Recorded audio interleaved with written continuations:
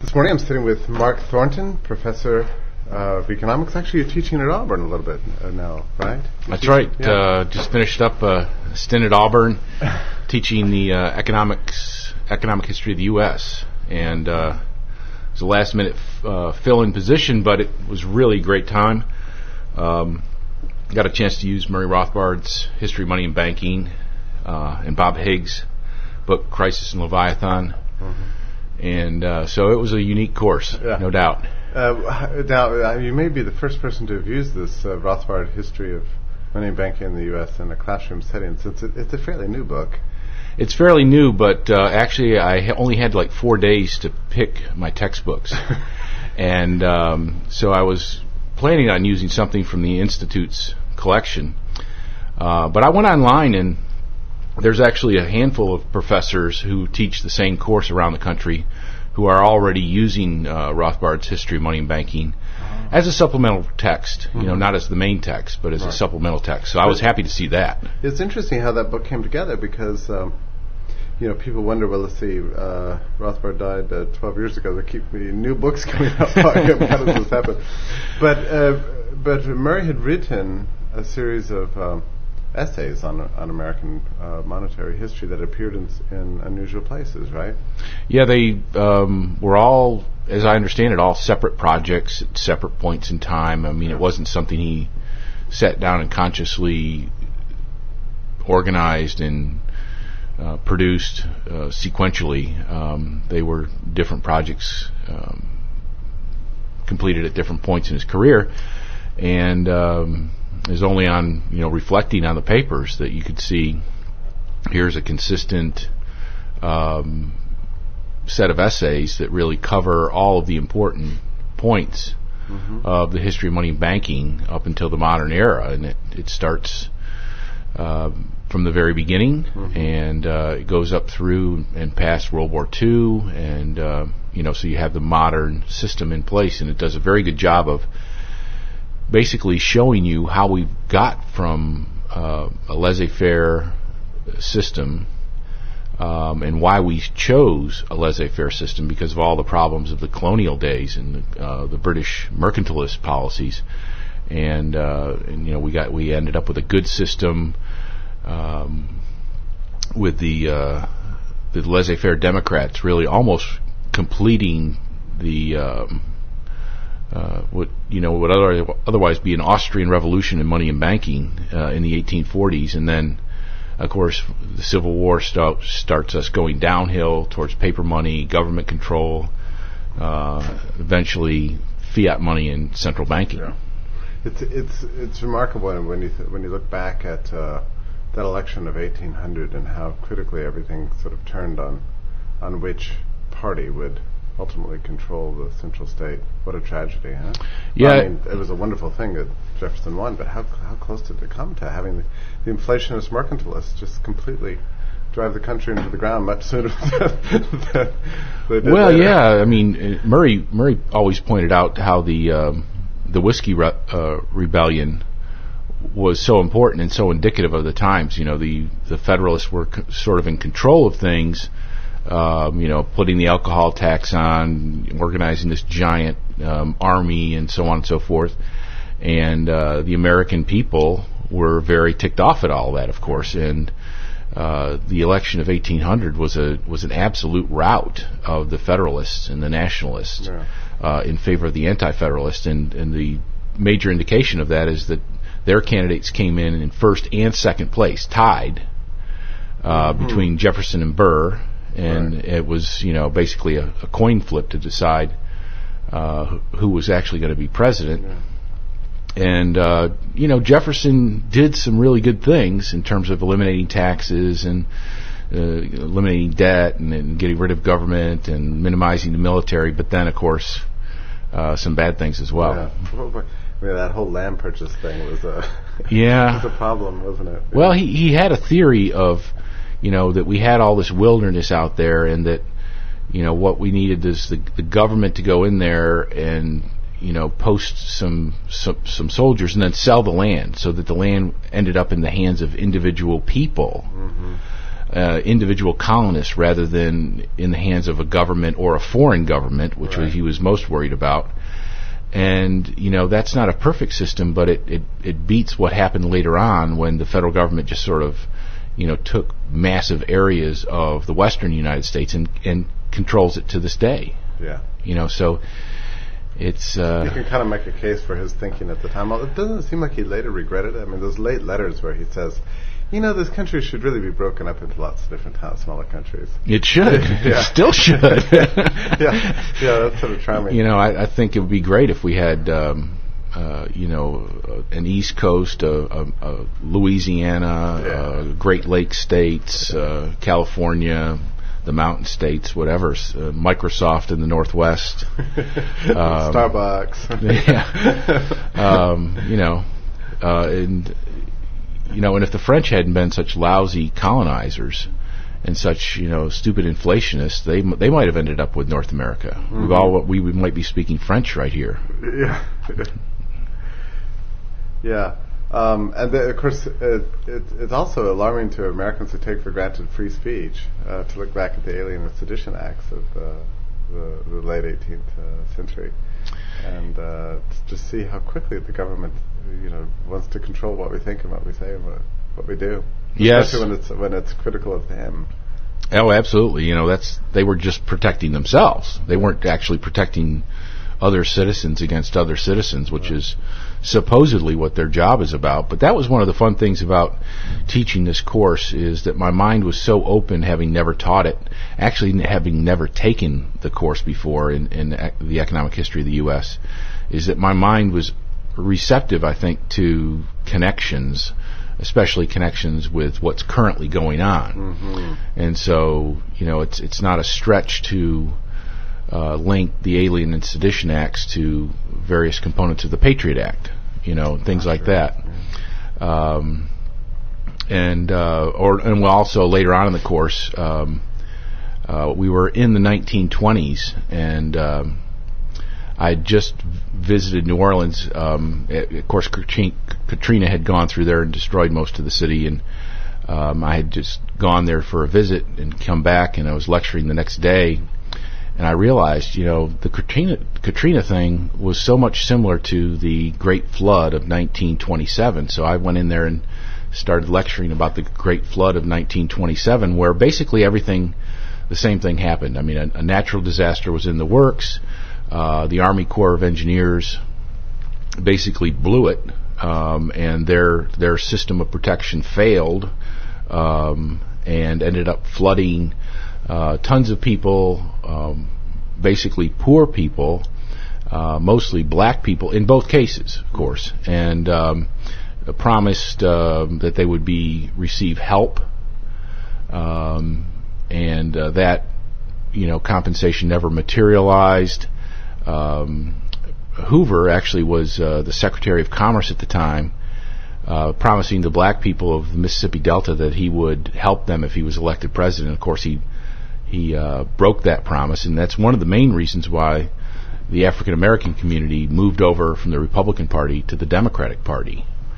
And of course, this is all things that students had never heard of before. Yeah, isn't it something? It's almost like you're reading about another planet or something.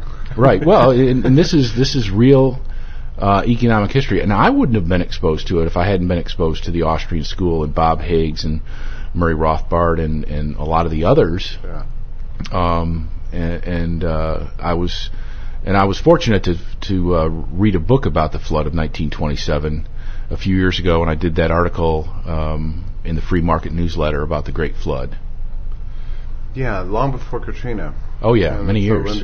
Sometimes, that whole Katrina thing was just such a catastrophe. It was just amazing, and yet it was clear to anybody who knew the history or the circumstances behind it that it wasn't Mother Nature really at work there. I mean, except as a precipitating event, but that it was a failure of the infrastructure and a failure that's so deeply rooted in the history of policy is managed by the Army Corps of Engineers. Yeah, the Army Corps of Engineers is really just one disaster after another. they fix the situation afterwards, fixing the previous disaster, but never preparing for the next one. And all of their infrastructure is just fine as long as nothing happens. The problem is that it's supposed to be there because something might happen. Anything unusual happens, whoops, it's just panic. Oh yeah.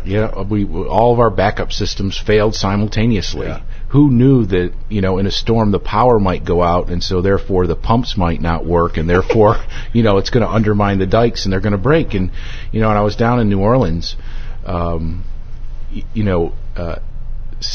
and 18th century New Orleans is just fine. I mean, it's all there. It's all clean and perfect and rebuilt. And but as the closer you go to the present, particularly in the 20th century, in the post-World War II period, where government was building lots of housing and, for the poor people and stuff like that, all of that is a total disaster, completely unfixable. Isn't that so revealing, isn't it? Just by looking at where the damage is, you find out you can actually trace out a chronology of the policy. Yeah, the original city, the original commercial city is basically just fine, but all of the government areas where they expended resources on our behalf, luring poor people into very dangerous situations, basically putting their housing in floodplains.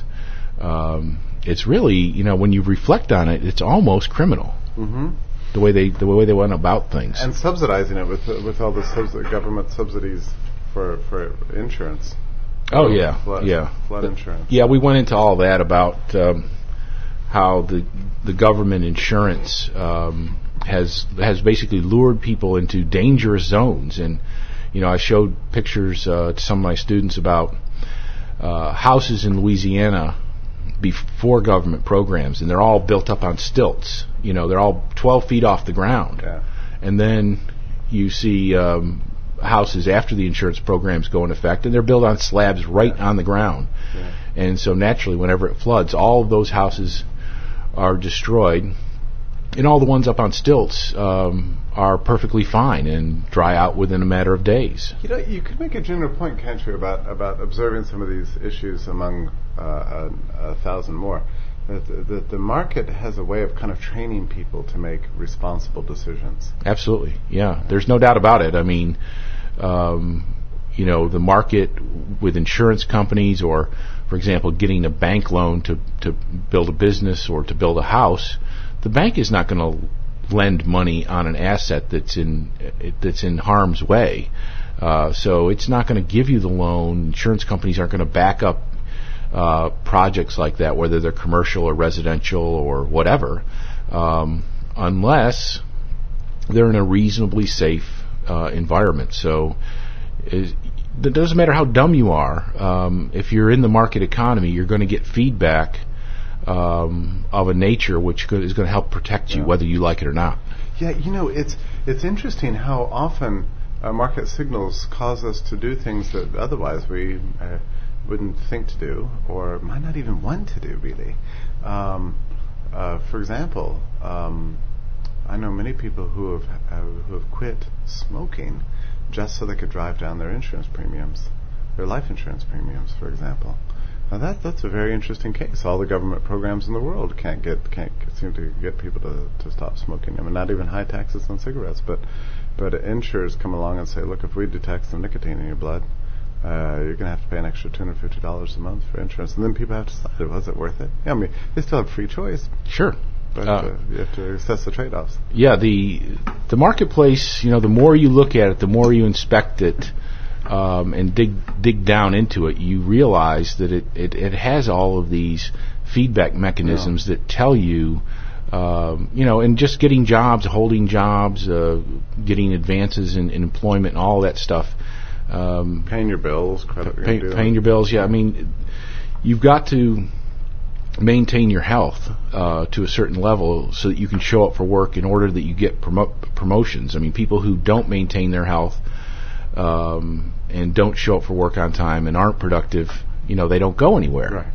And so there's always these feedback mechanisms, most of which are not really articulated for us. Mm-hmm. They're just they're unarticulated feedback mechanisms, and we need to point these out. I also did an article a little while back about the effect of the business cycle, the Federal Reserve's business cycle, and how it affects our behavior.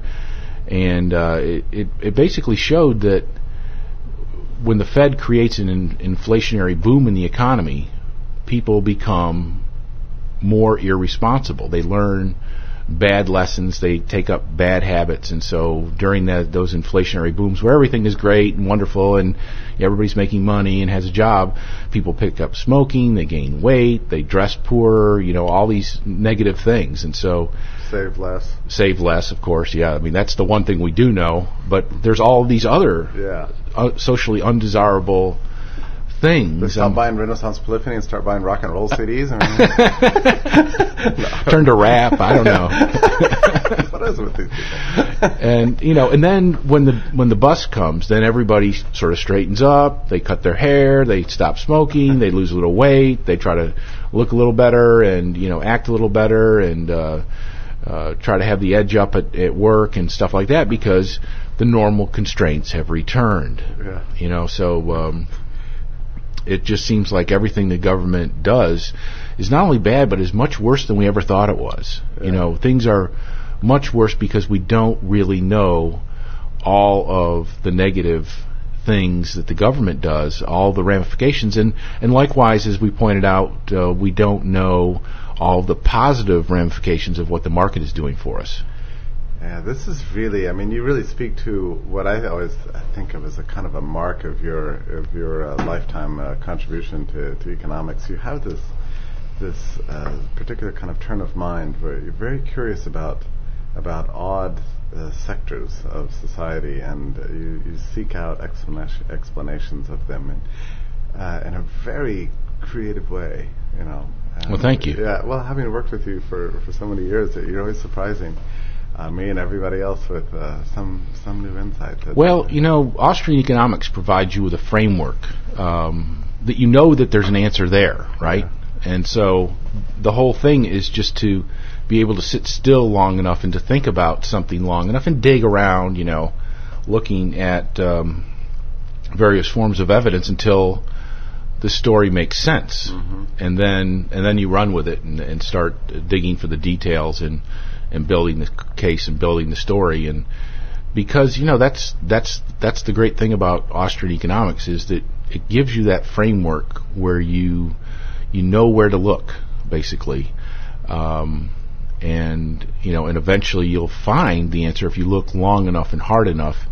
You'll be able to make the case for something that makes sense to solve those little puzzles, those little curiosities. And I've been digging around with Richard Cantillon and his economics and the puzzles about his work, most of which are sort of put forth in Rothbard's History of Economics. So I've just been sitting there digging and through the evidence and going out in 1,000 different directions until you find the truth. Yeah. And your work on Cantillon is at what stage? Well, the research into his economics is pretty complete. And most of these are, of course, are hints that were in Rothbard's History of Economics. But one of them, the first one, is, besides just a general description of his work and his contributions, the fact that he was the inventor or discoverer of opportunity cost, which is the foundation of economics. That's been accepted for publication and will be coming out next year. One that really took a while was trying to prove that David Hume got his economics from reading the manuscript of Cantillon. Has also been accepted for publication, amazingly. But basically, Hume is credited with putting forth the first economic theories very similar to Cantillon's. Well, basically, I showed that even though Cantillon was killed long before Hume wrote economics, and his book wasn't published until after Hume published his theories, I basically showed that they basically knew the same people, and that in all likelihood Hume had access to a copy of it. And so that's been accepted for publication. I've also got a paper showing that Cantillon was not a mercantilist. I mean, all these things, they think that Cantillon had this crazy theory of value, and I showed that no, it's really opportunity cost, and that Hume was really the first originator of economics, and no, I've shown that Cantillon was, and this thing about Cantillon being a mercantilist never made any sense to Rothbard, myself, and a lot of other people, and basically I've been able to show that he wasn't a mercantilist, that it's a misreading of history. I mean, all these historians of thought read the book completely out of historical context, and so by adding the history to the history of economics, it just completely changes the direction of the narrative. And also the latest project, which I've written up, and I think it's on the working paper site, is The Mystery of Adam Smith's Invisible Hand. And basically there's been about a dozen articles published in the last 10 years in all the mainstream journals that have come up with new interpretations of Adam Smith's invisible hand, painting him as some kind of modern general welfare theorist. And that didn't make any sense to me, and it doesn't make any sense to other historians of thought that I've talked to. And what I did was I started looking back at Smith's invisible hand. He's got two different uses of the invisible hand, and what I've been able to show is that both of those uses of the invisible hand come from a chapter in Cantillon's essay. One talks about the landlord and how the landlord's so well off, but actually everybody gets food, clothing, and shelter. So that's kind of like an invisible hand explanation. And the other is about how consumers are satisfied through self-interest of the entrepreneurs. All of that is in the same chapter of Cantillon, and we know that Smith read Cantillon because he mentions Cantillon in The Wealth of Nations. So I think all four of those essays really repaint the history of the founding of economics, which is, it's not really Hume wrote some essays, influenced his friend Smith, and Smith went on to create classical economics. It was Cantillon wrote an essay that influenced David Hume, Adam Smith, the physiocrats, Turgot, Condillac, and so on and so forth, right down to the modern Austrian school, Menger, Mises, Hayek. Does Cantillon provide a link between the classical school and the late scholastics? Well, I would say Cantillon was schooled in a scholastic tradition and was very well versed in just a tremendous literature, Greek, Roman, scholastics. So in fact, he actually criticizes some of the scholastics in his essay. He uses them as in defense of his attack on usury, but he says, these guys really didn't know what it was like to be a banker. Like, he was a banker.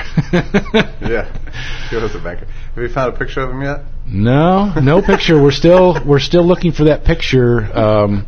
We have portraits of his wife and the daughter, and we're trying to find somebody to do some kind of computer graphics where they extract his genetics. Yeah, and how long were they married? Some people say that the people are married long enough, they start to look similar, so you could kind of... They actually weren't married that long, and one of the theories I'm working on, of course, Cantillon was said to have been murdered in 1734, and then Anton Murphy, in his great biography of Cantillon, puts forward the theory that he wasn't murdered, but he faked his own death, which is intriguing and possible. If you put it in historical context, England was in a crisis, political crisis. Cantillon was backing the opponents of the regime. So anything could have happened, but I'm getting very suspicious of the British that they may have had Cantillon assassinated because he was backing the opposition. He had a lot of money, and his friend was Bolingbroke. They lived right next to each other, and apparently there's some rumors in the Murphy book about Cantillon and his wife not getting along, and that she was becoming involved with a British citizen who was a spy, and later on married after Cantillon's quote-unquote death. She ended up marrying him. So very suspicious of all that. The history of economic thought is just riveting. Yes, it is. You gotta love it. I mean, it is so. It's very hard to get people to sit still long enough to make it interesting. Yeah. But in fact, in truth, it's very important. You have to know your history, whether it's the history of economic thought or the history of your country, whatever it is, correctly, in order to know what the problems are, what the solutions are to what we face in the present. So that's why I think going back and correcting the origins of economic theory is so important. Yeah. It seems like there could be endless numbers of essays that could be done just working off some of the seeds planted in the Rothbard History of Economic Thought, which is now, of course, it was a famous book after it was published, and it was published, I think, was it published maybe a couple of months after his death? Right. Yeah. And it was a big deal even for the last 10 years. But then when we came out with the new edition, which was just a fraction of the price. But there's so much in there. I've had the sense that just on the British banking debates alone, there's so much information. It's overwhelming. It is, and you really, everyone needs to read the whole thing, but then there's the case to be made for reading small sections of it, maybe a chapter or maybe even a section, and thinking about, contemplating what's going on there. What is Rothbard telling us, and what is he leading us to? Because he's in reality, he's just chock full of ideas. Everywhere, everything that he wrote is not just informative, but it's pointing you in the direction for further research. To do more work on it. And like, for example, Roderick Long has already, kind of written a few essays dealing with Rothbard's section on China, for example, among other things. Yeah, it's just endless. Endless possibilities, and one of the things that among other people, Murray suggested that that the Cantillon essay needed to be retranslated, that it was just not a good translation. We carry the only translation that's in print currently. Yeah, right? the Brewer edition, yeah. and that's basically the same thing as the 1931 Higgs translation. It's just a redo of that, and it's that's fine. But Murray was right. I mean, there's just all sorts of problems, and there's no way the modern American can read that and understand the book. Yeah. And so we're working on this new translation. It's just a matter of funding and time, and it's the whole translation business is just overwhelming. I mean, it really is. I had no idea how difficult it would be to retranslate a book that's already been translated. I thought, this would be a no-brainer, but I'm working with a professional translator, Chantal Saucier, and she's got her PhD in French and all this stuff, but we'll spend days sometimes on trying to do a paragraph or a sentence. Yeah, you can't buy this. You can't buy in the marketplace this level of care. Really. You've got to be a fanatic. I think, for example, Guido always says that Menger. No, it wasn't Guido, because I asked Guido about this the other day, whether or not Menger's principles needed to be retranslated. And you know what he said? He said, "I don't know. I've never read the English." Yeah. Sorry, I only read the German. Yeah, but and Guido's helped us, at several points, because he knows, of course, English and German and French. Right. And another interesting thing is that Higgs translated Cantillon's essay in 1931 into English. Hayek and his wife translated Cantillon's essay in 1931 into German. Now, what's going on there? I mean, the book is written in 1730. It's not published until 1755, and then it sits around for a zillion years, and then it's published into 2 different languages in 1931. Yeah. And that's another just curiosity. I mean, I'm not sure if there's anything to that, but I'd like to know, why is it the case that both of those things were accomplished in the same year after such a tremendously long period of time before it originally appeared. This is when Hayek was still living in... He wasn't in... No, had he left for Britain by that time? He was. Well, they must have done the translation in Austria. Right. But I think that they were in England when it came out. Yeah. It was that kind of time frame. Those were remarkable years for the Austrian school. So much productivity, so much... And then it all, of course, came to an end. Yeah. Mises brought it together, built it up, brought it together, and got the ball rolling, so to speak. And then, of course, Hitler in World War II just scattered and smashed the whole thing. Right. We were lucky to be able to save some of it. Yeah. I suppose that it enough of it was saved with Hayek and Machlup and Mises coming to the United States. Then reborn again. Eventually, it was like a dormant seed almost. Right. Mises was, sort of keeping it going, and it's miraculous, I think, that it survived in some sense. Isn't it remarkable too to be here at this conference and see these just mob scene of students that are just learning so much. Yeah, it's a great group, just tremendous students, and they just wear you out with questions at lunch, and breakfast and dinner.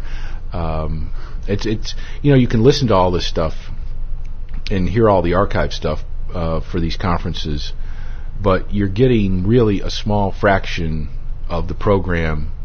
I mean, it's great, and it's almost like an advertisement, but you get so much more when you come here, and you actually you can just sit there and watch other people talking, discussing, and interacting, but it's available, and it's wonderful, and they get so much out of it. And the thing I like now is these students who come, and they say, we're never going to get anywhere with this stuff, we're such a small group, and we're so marginalized.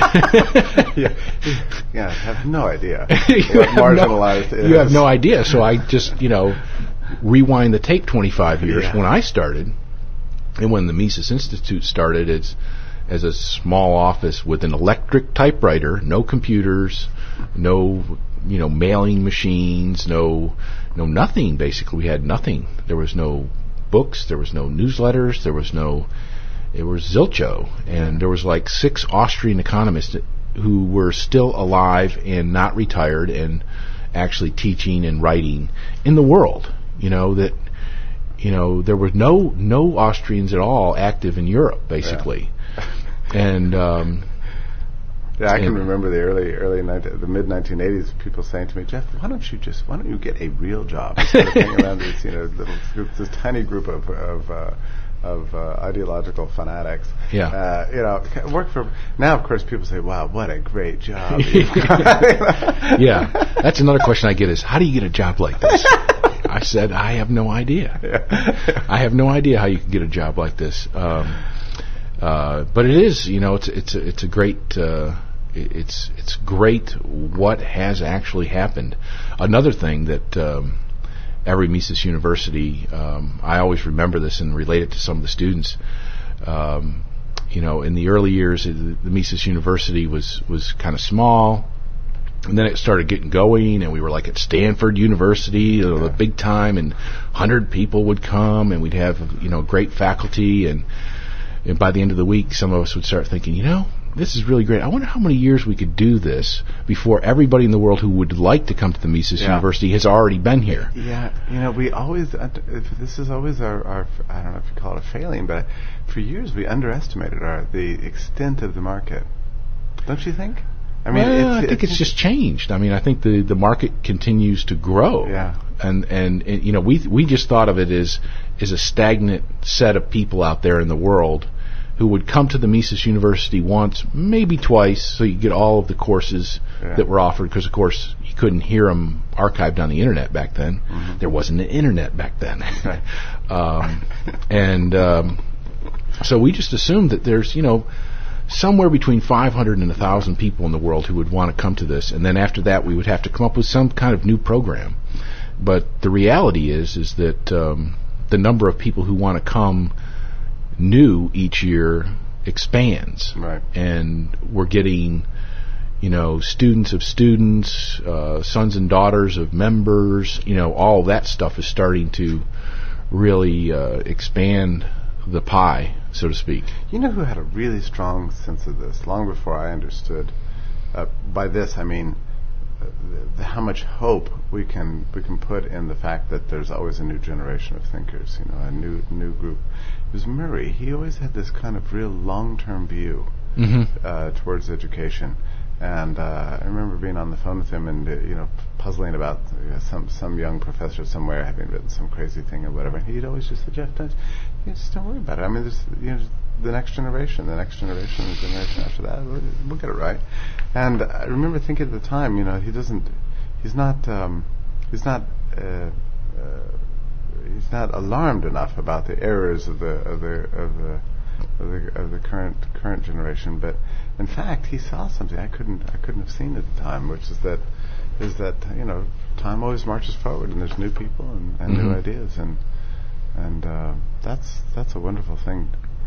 He often wrote about the youth and how much hope you can put into this relentless change that's associated with the fact that there's always a new generation to teach.